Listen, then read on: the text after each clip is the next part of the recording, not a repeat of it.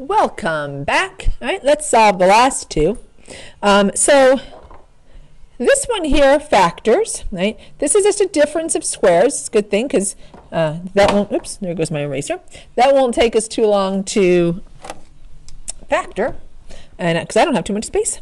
So we have f of x equals difference of squares. That's going to be the square root of x squared, which is x, minus the square root of 25, which is 5, and then square root plus square root. So x minus 5 times x plus 5. Notice nothing matches. So we have no holes because I didn't cancel anything out. We do have two vertical asymptotes, however. We have one at 5 and one at -5. So I said two vertical asymptotes. We have two vertical asymptotes, x equals 5 and x equals -5, but no holes. The last one. Now this one also factors the same it's the same thing, x squared minus 25.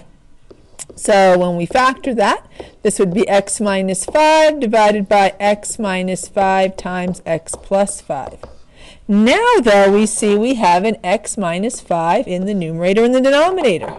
So in reduced form, we could write this function as 1 in the numerator, right? We have to have a placeholder, right? We divide x minus 5 by itself, we get 1, right? And then x plus 5 in the denominator. So now we don't have two vertical asymptotes, we only have one. We have one at -5. Because we canceled x minus 5, that's now a hole. Let's find out where the hole is. So f of 5 is 1 divided by 5 plus 5, that's 1/10. So there is a hole in our function at 5 1/10. So there wouldn't be an asymptote, there would just be a hole at that location. All right? So now you've learned how to find the difference about vertical asymptotes and holes. We're always going to find our holes first and then our vertical asymptotes. Even though I wrote the vertical asymptotes first, I really reduced and I found where my hole was. The one that was still left was a vertical asymptote. The one I canceled was a hole. Let's take a look at one graph, right? So this one is in your notes, right? You have this one in your notes. And this is going to actually be a really easy graph. So a hole is a point that doesn't exist in our function, right? It's not a vertical asymptote because we canceled it, but because it was there, we have to still remember it was there. All right, so let's factor this one so that we can find if we have a vertical asymptote or a hole.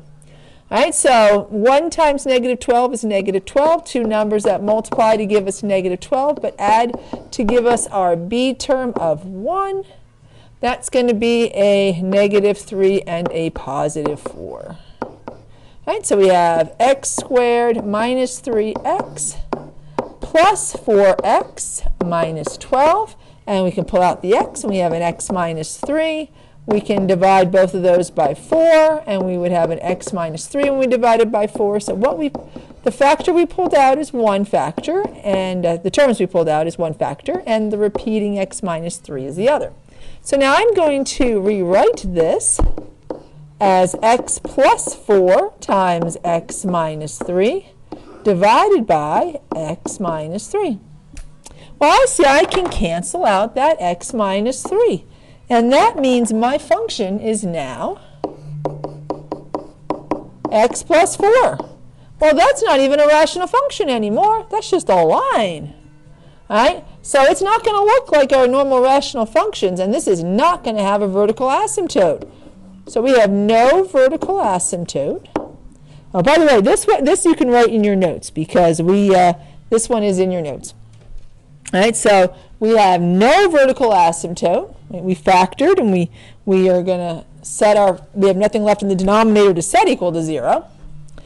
So no vertical asymptote. We cancel the factor in the denominator.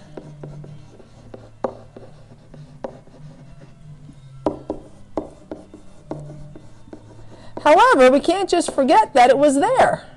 So that means we have a hole at x minus 3 equals 0 or x equals 3.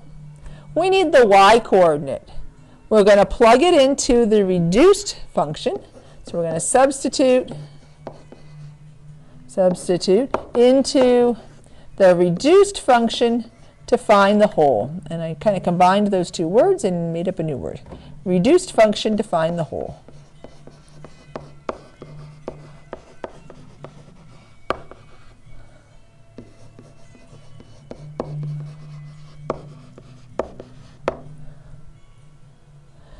So if I plug in 3, f of 3 is equal to 3 plus 4, or 7. So that means we have a whole at 3, 7. That just doesn't exist in our function.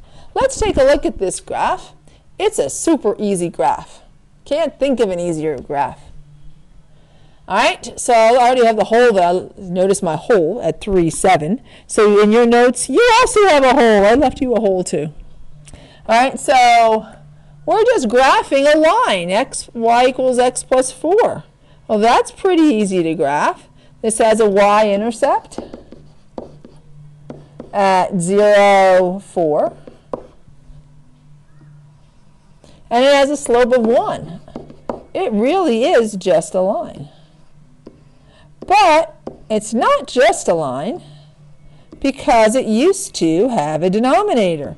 So because it used to have a denominator, at that one place where the denominator would have been 0 before we canceled it, we have a whole. Otherwise, it's just like any other line. So notice I'm going to go to there, and I'm going to literally hop over my whole.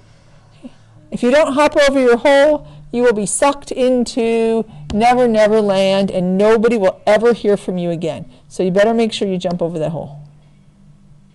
I'm not kidding. You will explode. All right, so there we go. There's our graph. So there's no vertical asymptote. The factor in the denominator was reduced. But because x minus 3 is a value in the denominator before reducing, x equals 3 is eliminated from the domain, and f of 3 is eliminated from the range. Because if x can't be 3, then y can't be 7. Because the only way that x plus 4 ever equals 7 is if x is 3. But x can't equal 3. So that means our domain is we're going to take out the whole. And our range, we're going to take out the y-coordinate of the whole.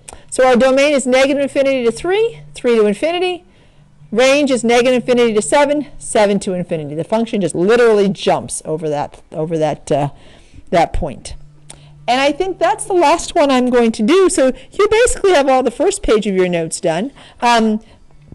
I have a little bit of extra stuff there in that I didn't go over in your notes because it also talks a little bit about slant asymptotes, but we'll see that in another lesson. So I'm going to stop here and we'll graph the ones on the back page in the next lesson. And I will give you those notes, like I said, these ones here with all the pretty little holes and vertical asymptotes.